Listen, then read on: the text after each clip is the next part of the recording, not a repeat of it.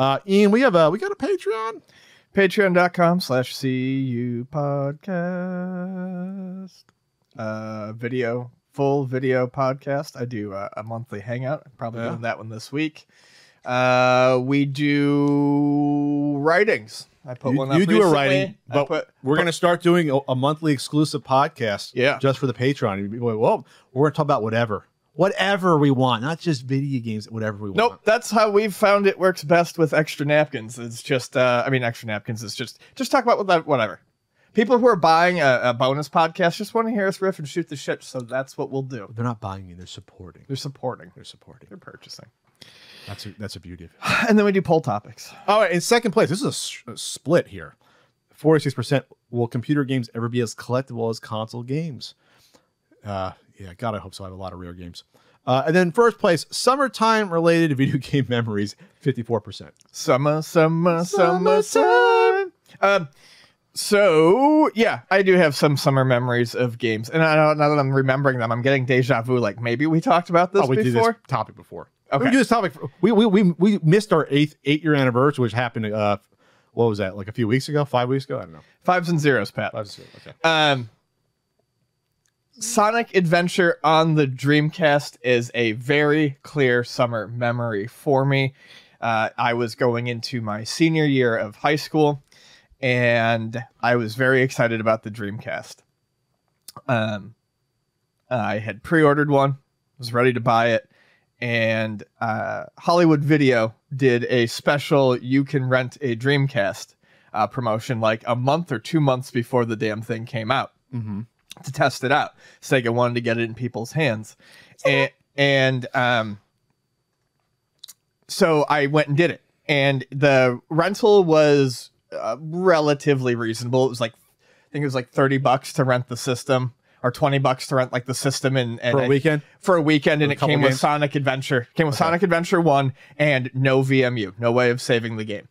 Better pause it and turn the TV off. They definitely, though, did charge a refundable $300 deposit if you kept it or broke it. So I rented it and I played Sonic Adventure that entire weekend, and like I said, it's just a very clear summer memory to me because it was in the summer. I remember being very nice out, and instead of being outside, I was just kind of holed in.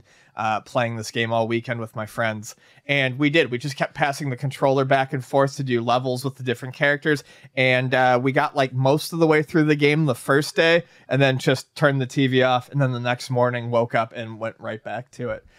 So that's a big one. More than 3 hours in a weekend? Oh no. Oh no. Another one that reminds me of summer was and I've told this story before too, but it was sitting down and beating Rampage. NES. God, that sounds horrible. With my friend.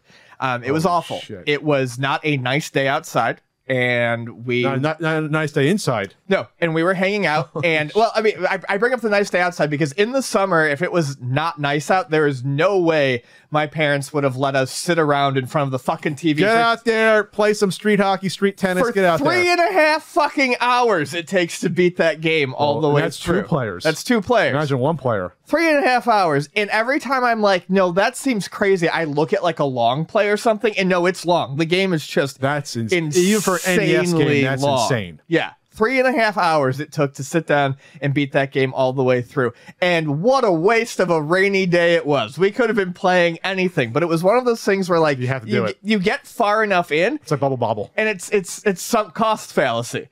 I'm like, I've already spent 2 hours on this. I'm just gonna play for the next hour. I'm gonna beat it. I have to beat it. It's like watching the director's cut of Justice League. Zack Snyder's Justice League. I'm already an hour and a half in. I gotta see how this fucking thing ends. So those are like the 2 big memories I have. Yeah. One good, one not great at all. Wow. Nothing general, like a general like summer memory of like playing games or training with your friends or going over to your Kevin's house and playing them. I mean, yeah, we always play. We would play them over at Kevin's house. It's not really much of a story, but I remember like the first time I ever played Contra was in the summer. Okay. Contra reminds me of the summer. I don't know when I don't know when it was released, et cetera, et cetera. So, I mean, I definitely remember playing a lot of games in the summer. We would go inside when it rained. We would get a couple hours in at night when it was starting to get dark. But in terms of specific games, those are the 2 that pop up. Okay. I can go on forever about Jersey Shore memories because that's Sure. I mean, it's hard to do that. I always take for granted Ian probably didn't go to the Jersey Shore. No, not at all. I mean, I feel bad now. I want to take you.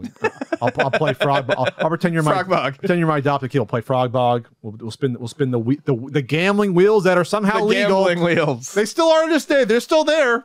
You're 5 years old. You can put up your dollar and spin the wheel. It's gambling. Sorry, God.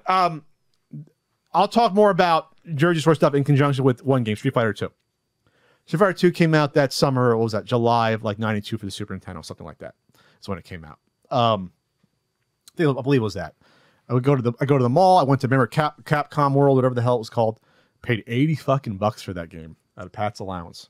$80. Which one? Street Fighter 2. Yeah, the original. It was overpriced. But yep. No, I remember it was very expensive. That's actually something I always bring up. It was probably more. It was probably a bigger ROM board, which makes sense. And plus, it's Street Fighter 2. You're going to pay for it. But that's probably why I went there. So I brought that game down the shore to play. I brought my Super Nintendo down the shore that summer. How long would you stay at the shore? Oh, you'd usually go either. It was divided up. No, at this point, my grandma was my grandma alive or gone? Grandmother died, I think, the year before.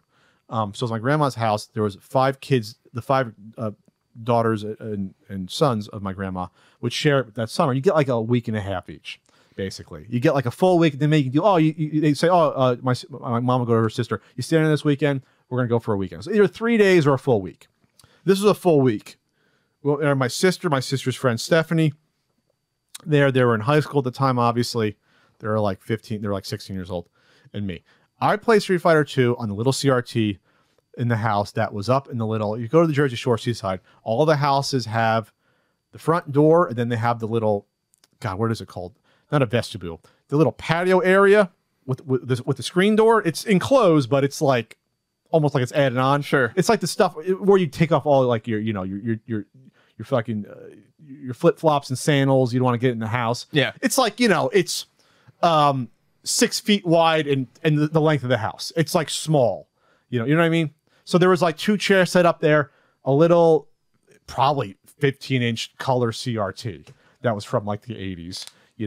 And we played Street Fighter 2 that whole week, which is weird because you can play it 4 blocks away in the Jersey Shore. You can play play the accurate version. You can play. It was champion out by summer '92, probably was. But this didn't cost you your quarters. No, this cost me $70, $80 with tax. So I did that. So Street Fighter 2 is always that big summer memory. But now I'm going to get into more specific games that debuted or you saw that summer on the Jersey Shore. Stuff like, the first time you go up to Casino Pier and you see fucking 8-player Daytona. Ooh, yeah. That's always cool. Or even the 4-player, but I think they had an 8-player one. And you're just like, what the hell is this? Daytona. Or I guess a year or two before that, seeing 4-player cruise. They definitely had 4-player Cruis'n USA there. And seeing that for the first time, whenever that was, 96, and you're like, wow, this is like a really cool racing game that's cartoony and it's fun. And it's 4 players and it's accessible, more accessible than Daytona was. And those are things that hit you. Like, what are the first games I'm going to see on the boardwalk this year?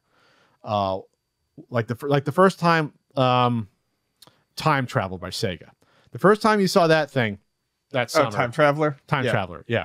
Or Holocene was the other one. Which I never saw ever in the arcade, but I did. I'm trying to think they ever refashion one. But anyway, Time Traveler, the big white thing that Sega put out with the hologram where you're a cowboy and you're traveling through time. First time seeing that, you're like, wow, this is new game tech. And that's the thing about the arcades and how that's one thing I do miss, which is seeing like all the new technology. Yeah. It was right in front of your face. Yep. That's how you discovered it. That's how you discovered new games. Well, what is this? It's a new game. But that's the glory of arcades. Going back to the early 80s, it's like, what's here this week? Oh, okay. What's Miss Pac-Man? How would you know that's coming out? What are you getting the trades mailed to you? Going to the arcade show in Chicago, or whatever. They're like, well, how would you know that's coming out unless you're an arcade operator? You wouldn't know. That's being worked on. And so those are the big ones. Games like Cruis'n USA, Time Traveler, and like Killer Instinct. Even the new like Tekken, you would see that summer. Yeah. Like when Tekken 2 came out, that was a big deal. I remember for whatever reason. The first Tekken, I don't remember seeing that much, but Tekken 2, for some reason, that was a game. I was like, wow, I love Tekken, and seeing that in the arcades that summer. It was a graphical step up from that Virtua why- Fighter and the original Tekken. The original Tekken and the original Virtua Fighter, I mean, if you go back and you look at It's a little rougher the first one. they're rough. But no one talks about the first Tekken. People like Tekken 2 is fucking great. And yeah, Tekken 2. And Tekken 3 really took off. But like I think Virtua Fighter is talked about because it was the first, and I think after that it's like we'll talk about these again when they start looking good. Yeah, I see what you're saying. But yeah, those are the games to me that that stand out for gaming memories. I don't have as like the Kevin stories for this summer. My neighbor Billy, one that got me into all different types of music. My neighbor Billy. That had the Genesis, so you go over there, you play Altered Beast. I'm sure I played that. What was that late summer that came out? I played that. He got Genesis right away. In '89, he got that pretty lickety split. He got that. He got everything. Splitty. So we had that. So I never really played NES with him that much. We played Genesis. So I guess you can say like Altered Beast. Probably Moonwalker. He probably got that pretty much straight away. It's technically probably September. That's still summer. I want to splice hairs. So those are memories I always think. He got Moonwalker right away. He had Altered Beast. And I think he had Time and Lasorda Baseball. Those are like the three I think he had right away. I believe. I don't think he had Pat Riley Basketball. I think he had Time and Lasorda. Because that would have been the baseball game, right? That would have been the first big Tommy baseball Lasorda, yes. Yeah, that would be the first baseball game. So those are my summertime memories there. And yeah, of course, I played my own Nintendo games before I'd go outside. I probably burned my eyeballs trying to beat Rygar.